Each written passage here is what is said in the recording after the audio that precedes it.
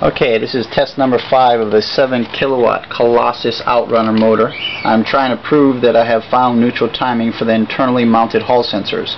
I'm going with the same basic setup from test number 3, except I've added a pre-charge resistor to the power wire to eliminate arc at plug-in. But to recap, for some of you that might not have been following along, I have a 84 volt battery pack hooked to a Lyen 24 volt or 24 FET controller, and I have the phase wires to start with, I believe, a clockwise direction. The wiring sequence from the motor hall sensors to the controller are as follows: motor 1 to controller yellow, motor 3 to controller green, and motor 2 to controller blue. Alright, let's have a spin and see how it goes.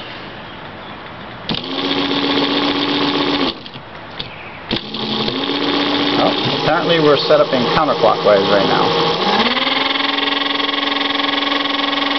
Okay. Take up to full throttle.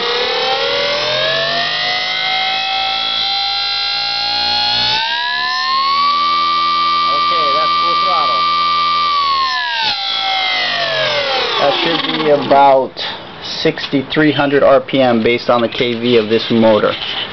Okay, now I'm going to switch 2 of the phase wires and 2 of the corresponding hall sensor wires to see how it goes in the opposite direction.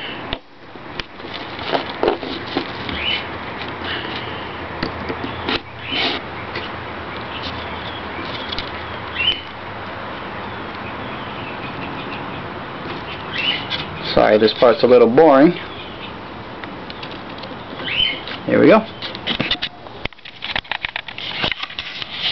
Let's see how that goes. Give it a little throttle. Nice. Bring it all the way up to full throttle.